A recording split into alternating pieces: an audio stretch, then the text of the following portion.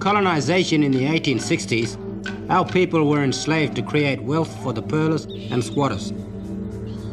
Those who put up a fight were tortured and herded into colonial jails. Others who were not useful to the colonisers were pushed into ration camps and reserves. 100 years after British invasion, government policies had cut us off from tribal lands, and we continued to struggle under the new colonial order of the 20th century.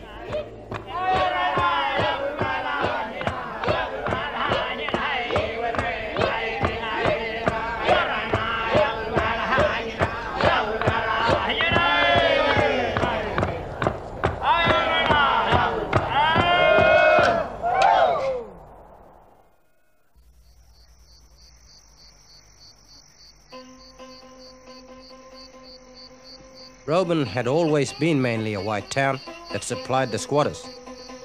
But that changed when the Roebourne Aboriginal Reserve was opened and all our people from the stations and ration camps were told to live there by the government.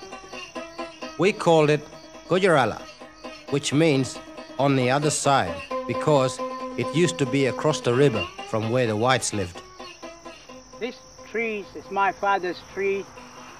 And when we was a young fella, we seen this tree growing up. And my father put this tree there when he was living here. And then when they put this tree, and we had a house, it's over around here. People used to live in here. And in the early days, Native Welfare put in a water tank and one tap. People built their humpies from tin and hessian around it.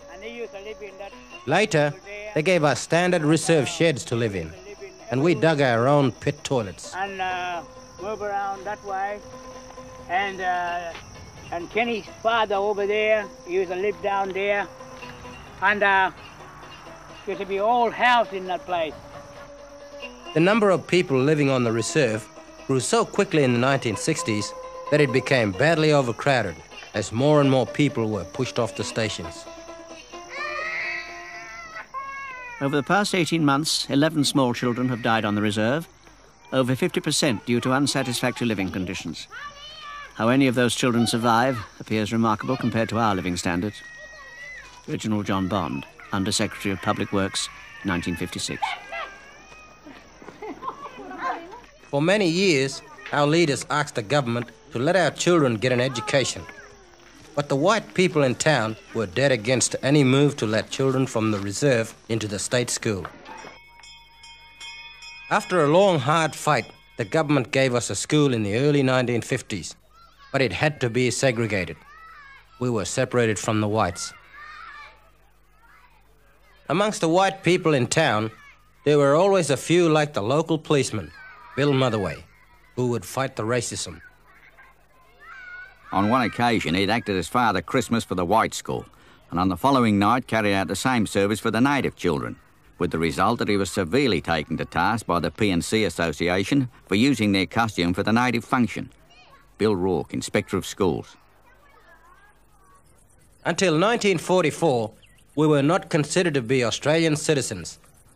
Then a new law allowed a few of our half-caste relatives to apply for a special certificate of citizenship.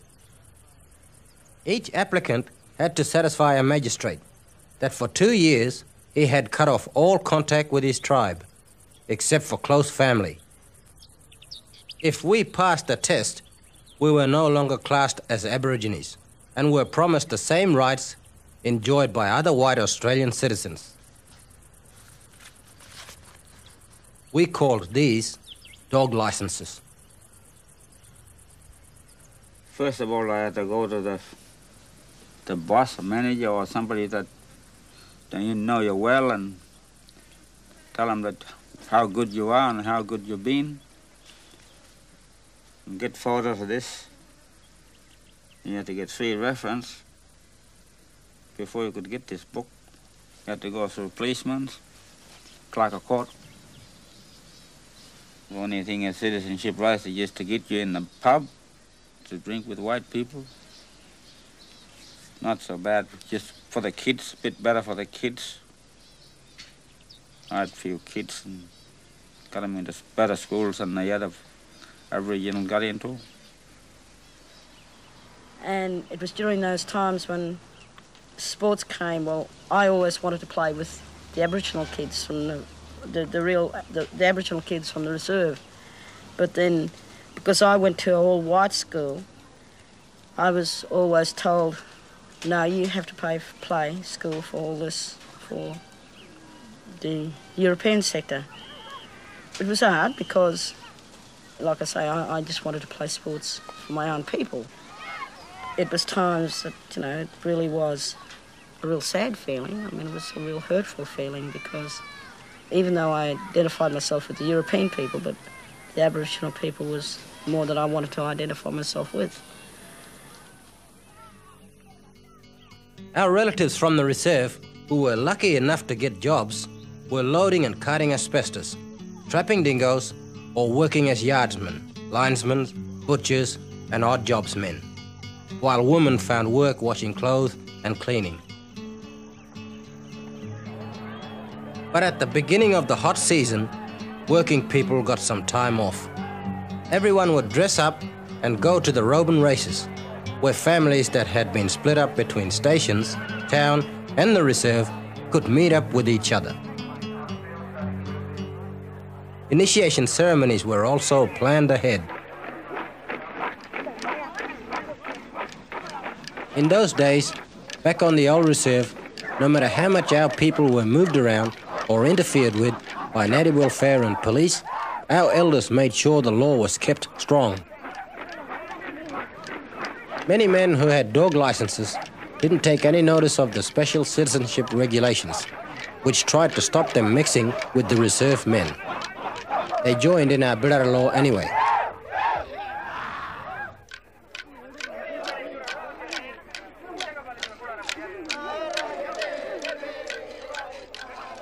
We were all one people, you know.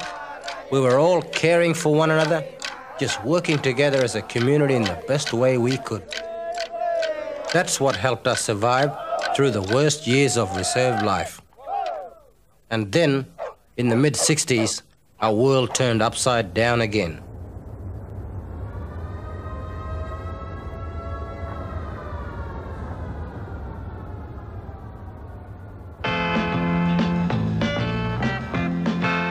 Today, the historic pattern is repeated as the discovery of tremendous iron ore deposits in the far northwest opens up the land, brings industries, towns, roads and railways to once empty areas. Mines once again stabilizing and developing the nation's economy. And then in the 1960s, in 62, 63, everything started to change. You know, as I see it, you know, the alcohol started coming in. Then we hear, when he was down at the old reserve, we heard, oh, there's going to be another town built up here along the coast. But there wasn't another town. There were 3 towns actually built there. Mining towns, Karratha, Wickham and Dampier. It was an overnight thing that happened to them. It was disastrous. A few years ago it was a quiet pastoral town, but the mineral boom caught up with it, and Roebourne was unprepared for the boom and unable to cope with it. There are more people living in that caravan park over there than live in the entire town itself. With the mining boom, thousands of single men flooded in to build the new towns and railways. Roebourne's population tripled within a few months. Project workers, armed with the money and primed with the inclination, descend on the town and the hotel in particular. Local people say fights are more regular and often more spectacular than TV ringside. Construction workers who will be sacked for fighting in the camps use Roebourne to let off their steam. In 1967, the bad effects of mining development were doubled when the government gave full citizenship rights to every Aborigine in Australia. We call them drinking rights because for the first time in our history, everyone had the right to buy and drink grog. They decided to give the Aboriginal people a free ride. So when they give them a free ride, and one day we come back from school, we was looking for our parents where they got to. But they told us, oh, they're all down the pub. Oh, what they doing down the pub? Oh, everybody got a free ride to have a drink now. The drinking rights came out, and because the Aboriginal people couldn't compete with the big money that the construction workers were earning, the exploitation of their wives and their wives and their children, well, teenage girls and things like that just set in because, well, like I say, there was that much exploitation, there was big money, construction workers had nothing to spend it on. They lived in a place called Roebourne where there was nothing around them except this little place. So the Aboriginal community just fell apart, everything had fell apart. A Victoria hotel 18 months ago employed 3 people behind the bar and struggled to sell 40 barrels of beer a week. Now it has 15 full-time bar staff and its bulk beer sales put it among the top 5 hotels in the state. Obviously, from a business point of view, this boom has been a good thing. Oh, yes. But from the town's point of view, has it been? Well, it must be because business is business. They found the iron ore lying here 100 years ago. Whole mountain ranges made of it and lined up row by row. There's enough to last the whole wide world 1,000 years or so. But it's too far north and it's way out back. You'll have to let it go. It was in the early 1970s that a second iron ore mine was developed and a crushing plant and harbour built at Cape Lambert. Another wave of single working men hit Roebourne town. Life on the reserve went from bad to worse, and the government made plans to move our people again. And then in the 1970s, they shifted us from the old reserve round to the new village on the back of town, around the side of the hill near the cemetery. And which is sad because our people, didn't have a choice to move. They just had to. At least 25 families from the reserve told the government they didn't want to crowd into the state housing village. They wanted to live in a few smaller communities out in tribal country.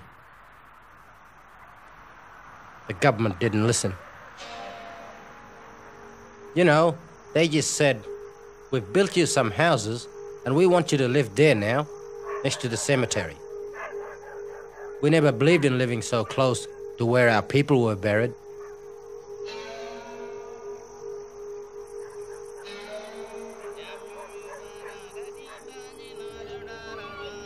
People were just plonked down anywhere in the new village, so that family groups were split up into houses all over the place. Leadership became very hard in the old reserve after drinking rights, but now it was broken down altogether. The discipline and respect system in the community went to pieces.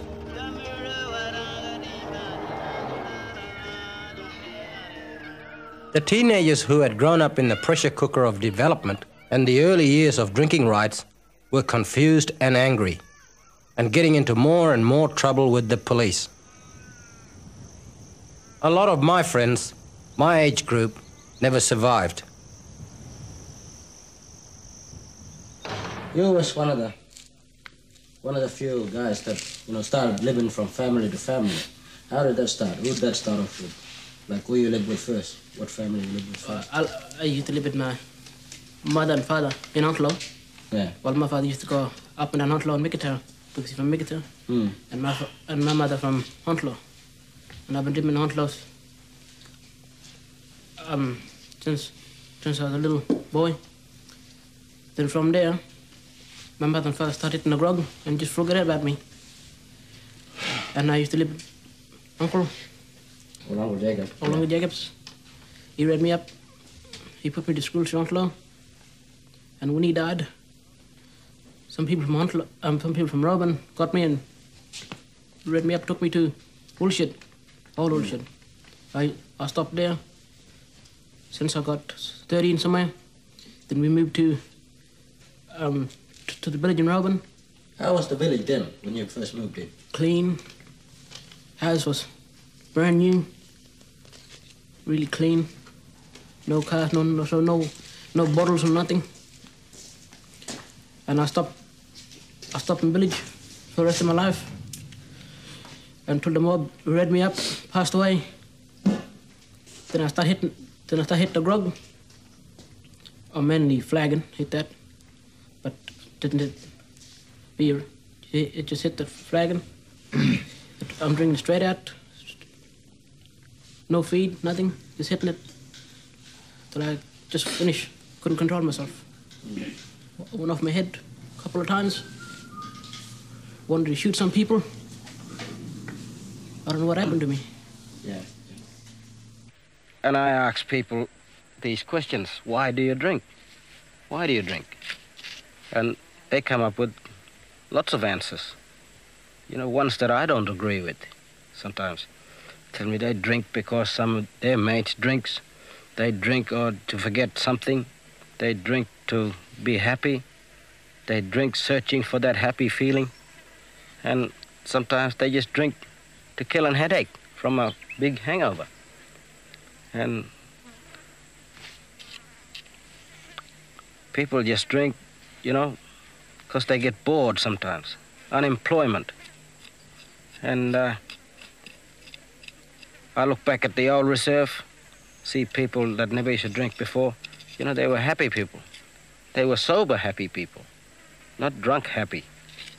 They were sober happy. And then people came from other areas to these mining towns to get jobs. They just came and stayed in the caravan park and bang, they got a job straight away. And whereas our people never got that opportunity to get a job into these mining companies. Never had a chance. And they felt they were left out, you know. They might have thought, oh, we are the locals, why shouldn't we get in there and do a job?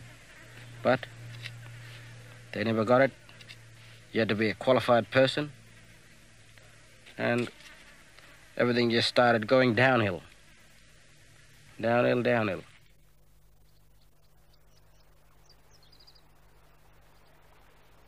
We've got a world out there that they don't know where they're going. They are confused. They are trembling. They are concerned. But we are able to escape if our faith is in Jesus, if our feet are upon the solid rock of Jesus.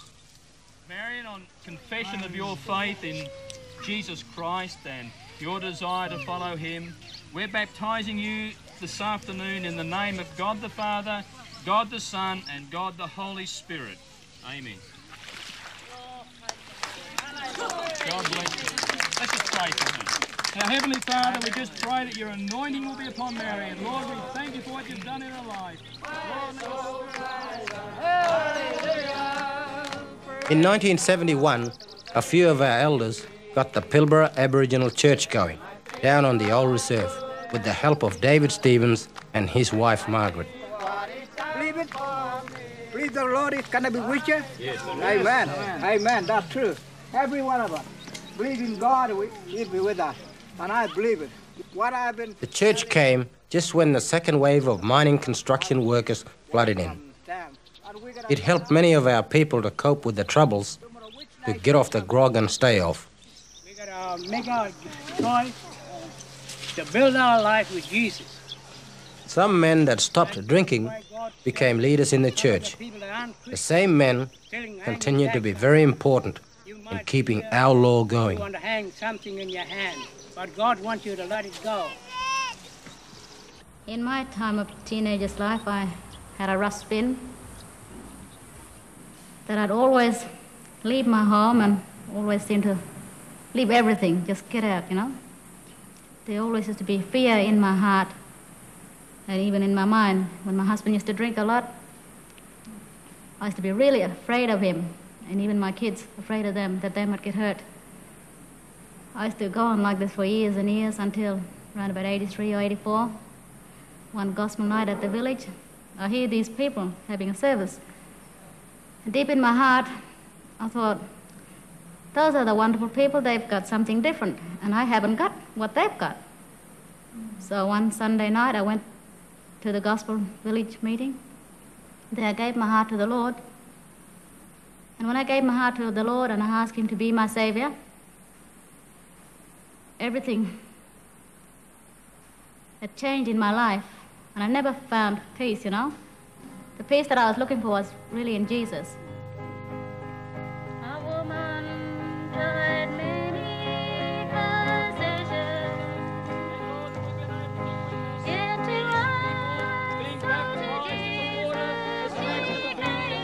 Father, we just lift up our hearts and we give you the thanks. We give you the glory. We give you all the praise. In Jesus' name. Amen.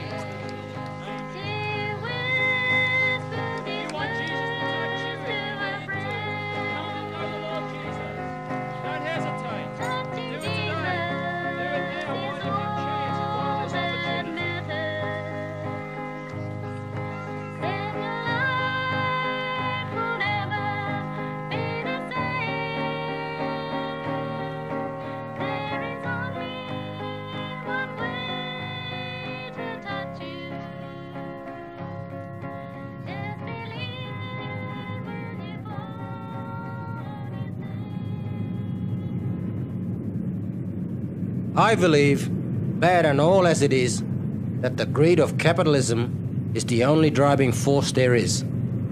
These are the words of Lang Hancock in 1971, Western Australia's most famous mining millionaire. What we saw with the mining boom was like a repeat of the nightmare our ancestors went through 100 years ago during the pearling boom. The biggest difference is that during the first boom, our people were slaves, while during the second, we were left right out of the workforce.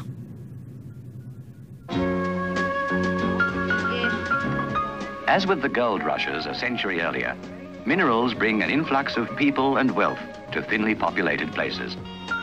Many nationalities come to the new mining towns, where people enjoy good living conditions and a pleasant and prosperous way of life.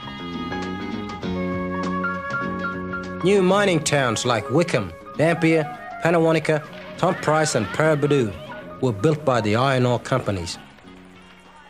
The mining companies were helped by the state government in doing everything they could to make these outback towns look like green, comfortable suburbs, shifted up from the city of Perth.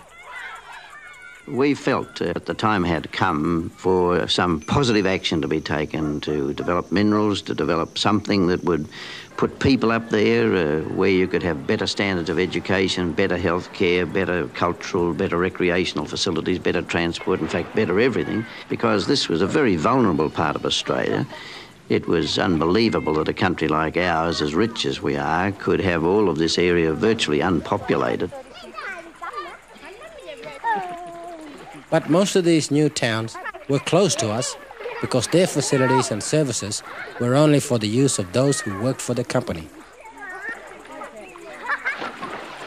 Well, we got nothing. We got no block, nothing. They take all this country. We got nothing. They get rich with the black power. All the million lying on book is a millionaire today from the black. All the downstate. And all the mineral what they find, they show that the white man, white or black man get nothing.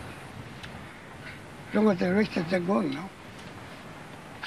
And we still poor, got no country.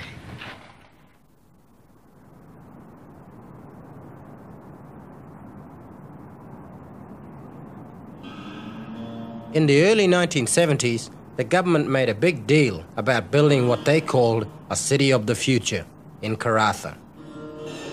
This was to be the new capital of the North. But at the same time, they were creating a welfare trap in Roebourne.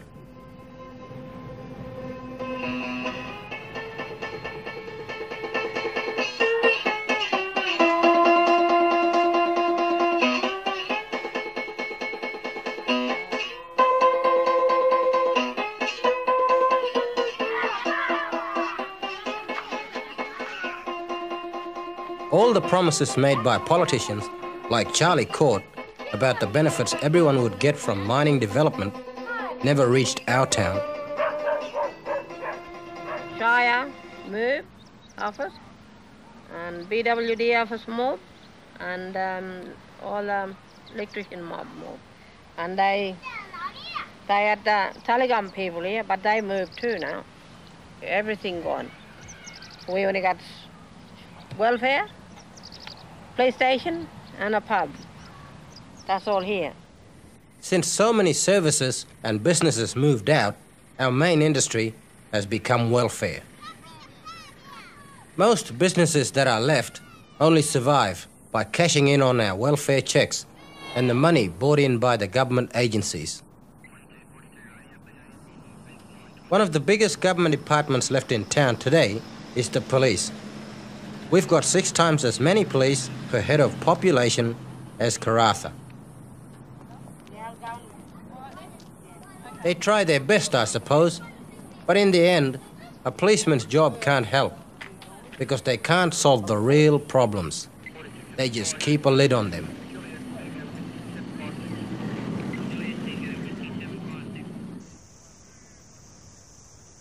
While we never got much out of mining development, the government did give us this brand new regional prison, built right on our doorsteps in 1984.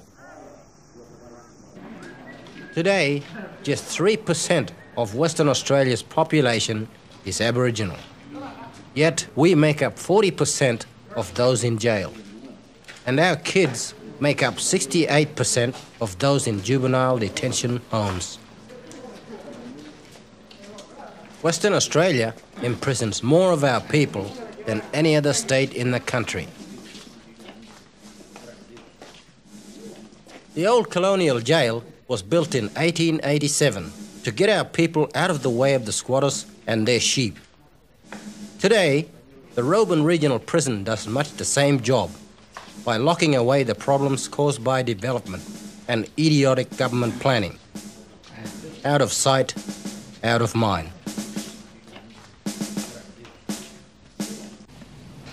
I was doing all right for a while until I hit the grog very hard. Ended up in trouble, breaking into houses and shops. I got sent away to boys' home.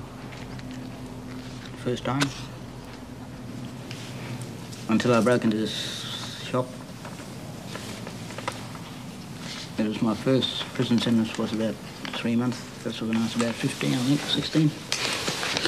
That's when I started going to jail. So after my time is done now. And so when I get out, I'll probably do the same thing over and over again, because there's nothing out there for me, I suppose.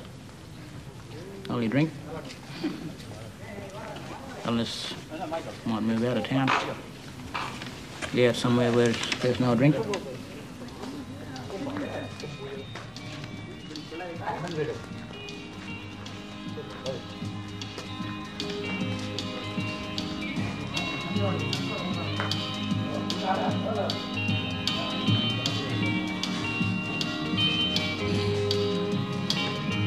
I'll be lonely since you're gone and say goodbye, babe.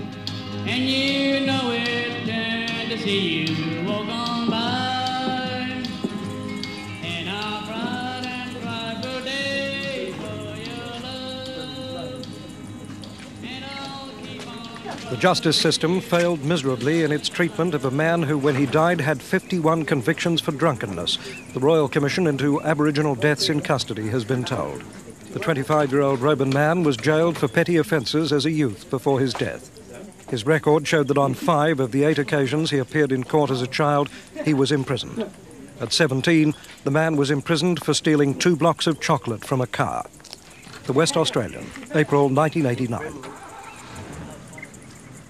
For many of our teenagers in the village, getting in strife with the police and doing time in jail is part of a cycle that started back in the late 60s with my generation, a merry-go-round that takes them nowhere, that wrecks their future. That's my gang here. We've been stealing. Yeah. And that's the ringleader over there. I think it's alcohol. Drink, walk around drunk. Do stupid things when you're drunk. You go stealing. Back in the 1970s, welfare officers used to say that after the mining boom, everything would return to normal. But what is normal? Our lives have been turned inside out for as long as I can remember. There was nothing normal to go back to.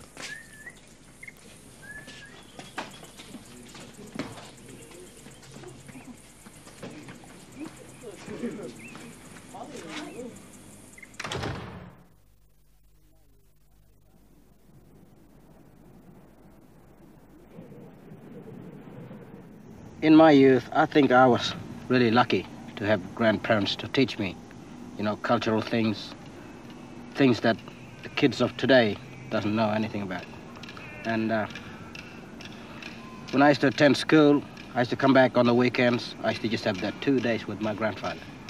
And he'd learn me all the things he can for that 2 full days out in the bush or at a pool somewhere sitting under a big tree. We'd sit down and he'd learn me all sorts of birds, the trees, the land, the rocks, even the pool, the fishes, names, everything. The kangaroos, he'd learn me all this.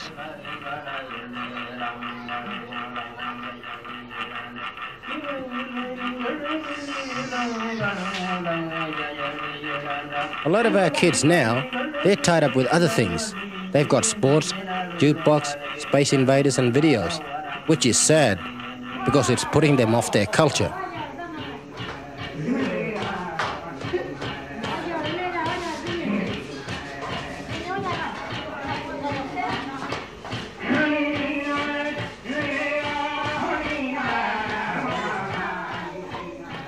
Our old people say the country is dying off now because the young people aren't learning.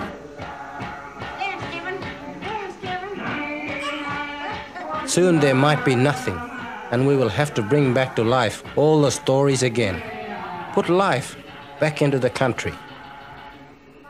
And if the Aboriginal people do lose their culture, they'll lose their dignity anyways as an Aboriginal. And they wouldn't really know who's who as their family and what tribe they're from. So it's really important to really know your culture, so you really know what tribe you're from and where you can really go in the country, in your own country anyways.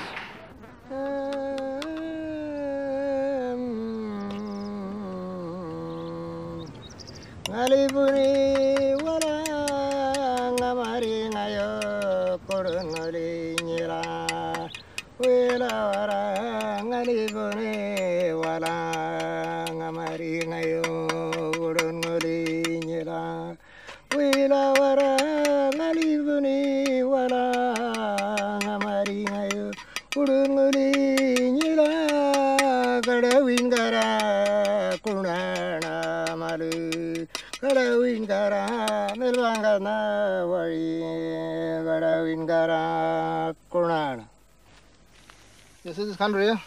Yeah. Why? Naman mada. But your grandfather belonged to this country, the Ngaluma. And so that's make you Ngaluma. And this sort of country you gotta look after later on, This is your history because of your grandfather. The Ngaluma in Babu, Southwester. Your mommy in Jabandi, your grandfather in Jabandi. Your tribal land card. This fella, this end. But important, you still look after this place too. See this one here, money? That one blue tongue. And one day you're going to look after this country. We don't want our kids to go down the same hard road my generation did. We're trying to get them out into their country where they can feel good in themselves with the knowledge of their culture.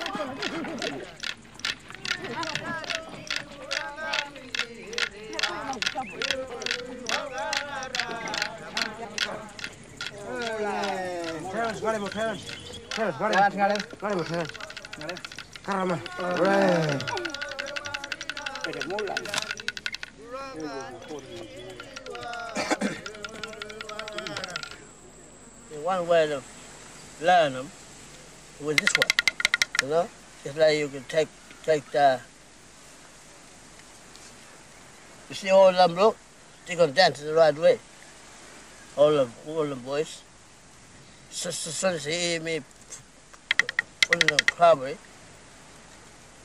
they just jump out and start dancing. That's the way I got to learn. I got to learn from the old people.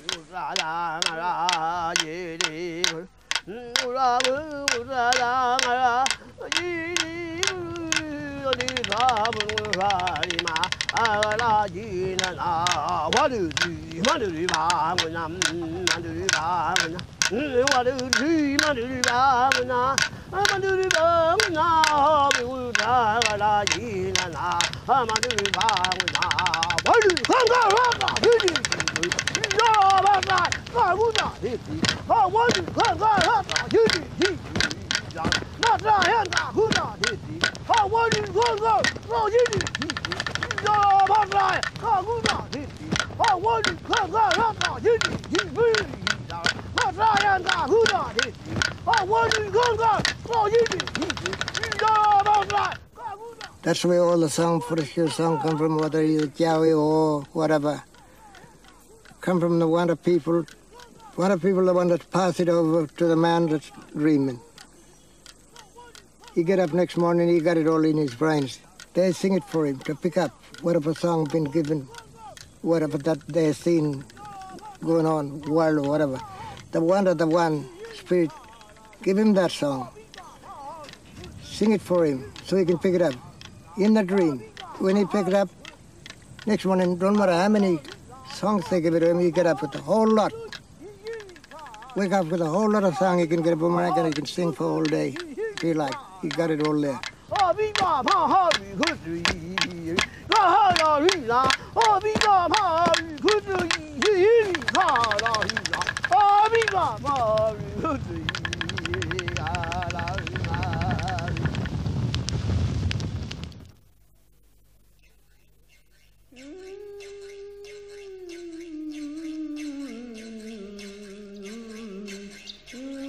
On the Fortescue River, upstream from the first law ground, lies Millstream. It is a place of living water, an oasis whose largest pool is called Nanganguna. Long ago, after the world became hard, many tribes travelled here for the Bidara law. But this river was no more than a clay floodplain then, flowing only after big rain. The deep permanent pools were cut out of the earth by Barimindi, the great water snake, after two boys about to be initiated broke the law here.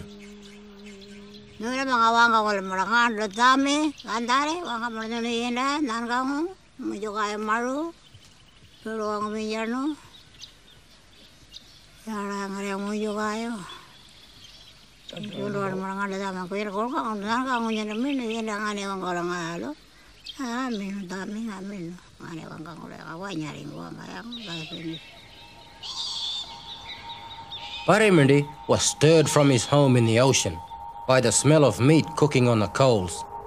He came up the river in anger, looking for the two lawbreakers after they had eaten his sacred bird, the Guran.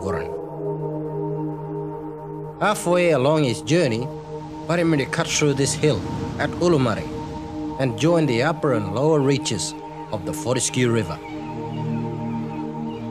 Upstream to Nanganguna, the river became Yandanyarana, Sun Mirror. And downstream, with its long stretches of bedrock, it is called Bilan.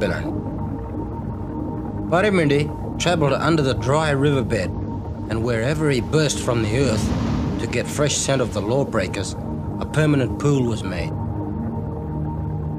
And then he got up at Miana. He was getting close now.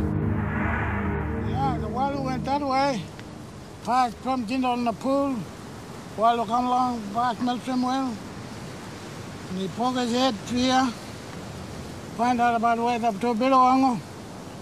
Well, I didn't smell him there. Biruango down there, Nanganguna. So he went down, he was taking his time, went down that way. You know the Bangalina. Before they know the wallow coming, they couldn't make it out what's wrong. The wind, whirlwind about 4 days, wind, strong wind. So now they'll come no in the end, or the water snake coming.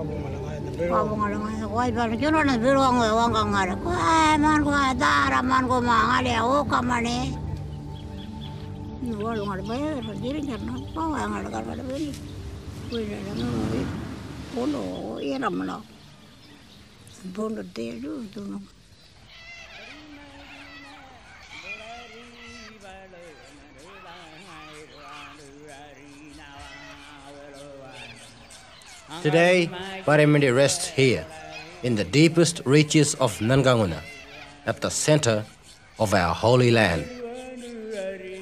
Barimindi is the protector of permanent water places all along the Fortescue River, right up to Nanganguna. He is feared and respected, but we don't think he is evil. He gives life and is only stirred up if the laws for water places are broken.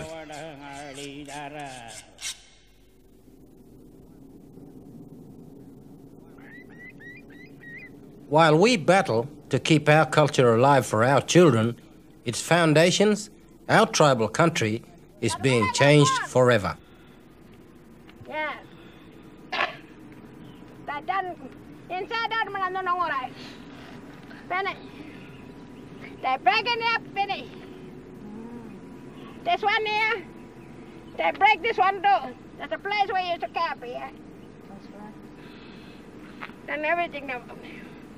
We used to walk down there, up the river. Can't do that thing now. Finish. When the museum first came to survey this valley, they decided the culture here was not so important for our people. The government then went ahead and built a dam to supply the water-hungry mining towns.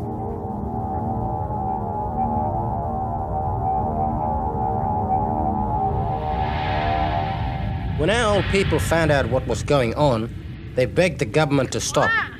The museum came back then and talked to our elders properly. They learned that this river valley had many sacred places that were very important for our law and ceremony.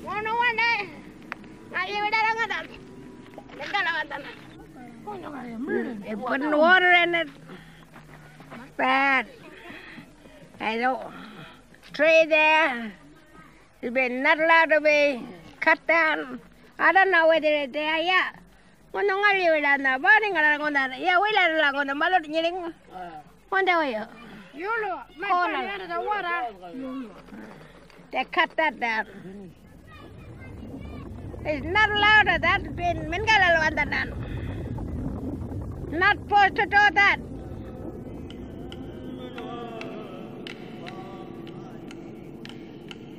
After fighting for 2 years, it became clear to our people that there was no hope of saving the valley. And then, in 1983, when he knew the fight was lost, Long Mac, a rainmaker for this country and the man who fought hardest to save it, died. He died of grief.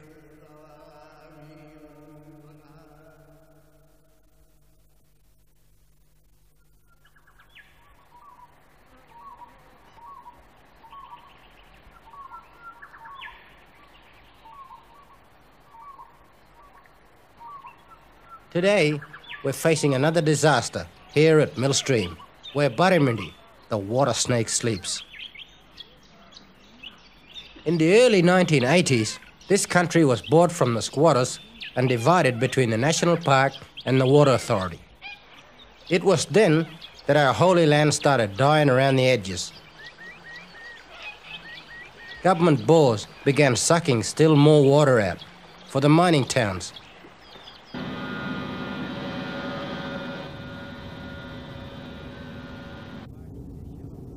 The paper barks with their shallow roots have been dying and falling over ever since.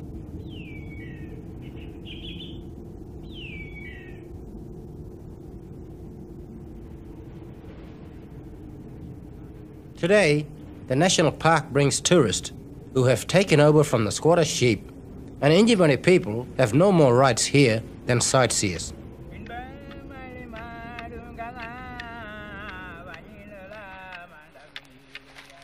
Unless we get legal rights to our homeland, we will never be able to protect places like Millstream.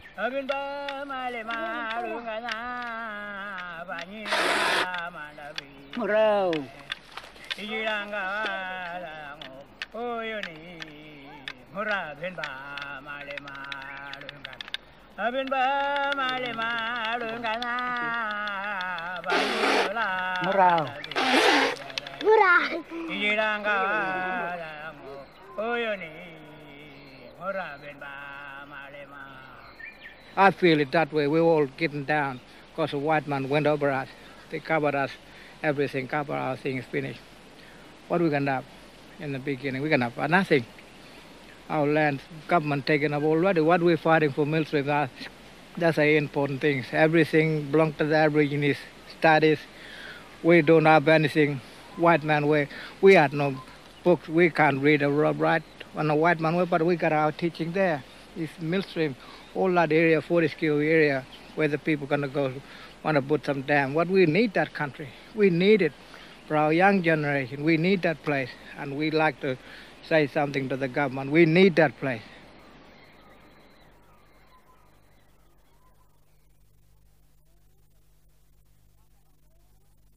It's a wanga come from Yindjibarndi land. Mango water nimba water mari kambada ela hinde re mala malari mangawa animba water mari kambada ela hinde re mala malari. I am travelling inside a dark nest of clouds over Cumberlina. As the morning star rises in the red dawn sky, I am travelling in my dewy nest. I remember how the cloud's dark shadow fell across Cumberlina as the morning star rose in the dawn over the camp. At first light, from the fork of Jiranga Hill, I stole the songs from the medicine man and quickly left the noisy arguments in the camp. I heard him wandering through the bush crying. I vanished via the snaking trail in the sky, leaving the medicine man wandering in circles. And there, a soft white hill like wet damper quivering, and the medicine man disappearing into Jirangara Soak, hurrying into that soft, shaking hill. Shadow falling into the gorge, getting up over Tarirango, circling back to have a look, round and round, coming down over Jimaura, white quartz country. I see the Kangunji bird circling and talk with him as we come along to Yaralanya station. Hurrying around the bend, I come down and hit the ground. I hear a big noise and see the shadows slipping off the cliff. Rain cloud shadow falling on Banguru country, slipping off the cliff into the gorge.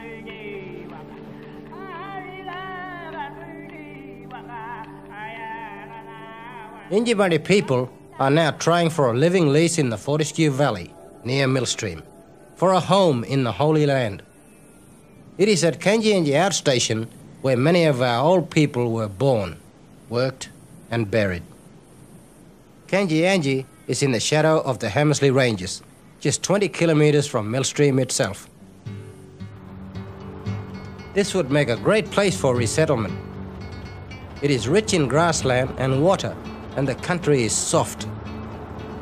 With a permanent community out here, we could build a school and look at managing the national park and tourism in a way that gives our people work, keeps our sacred places safe, and gives visitors a full picture of our homeland. I just wanted to bring these young people back to this land. I wanted to show them this land is still good. to them to use it. If they're willing to use it, this land belongs to everybody. And young people, when they come back, they might find out happiness. Happiness for their life. And, you know, so they can see what good thing in this land. They can walk around. They might do a bit of working here and do job in this place and learn about their way to handle business in this place. Not long after Yindjibarndi people applied to the government for Kanjianji, the water authority leased it to the squatter next door for cattle. No Yindjibarndi people were told. The first we knew about it was when the fences went up. I think that we still feel this country belongs to us. And for our children too, we're thinking about bringing the young people back into this place, showing them how to do things in the country, how to live a good life away from stripes.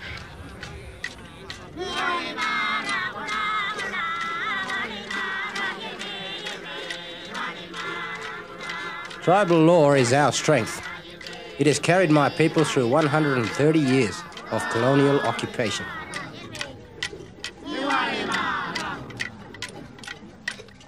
There have been times when we struggled to keep our law, but it has survived.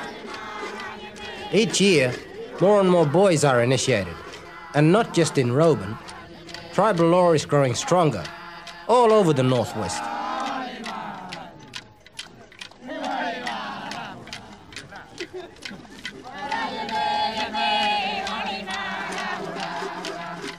Our tribal law is written in this country, and it is this law and this land that gives us identity.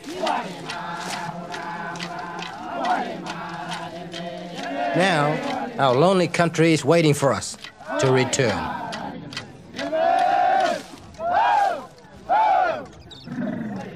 We got a law in our hand. We didn't lost it, we still got it. Yindjibarndi people still got it like that. We gripped that thing. A lot of people a lot of land's been broken for the Aboriginal people, but we here, Yindjibarndi people, standing for one, we are all one. We are helping one another. No matter where we come from, we are all one. We want our law to stand. We want to teach our kids, and that's all.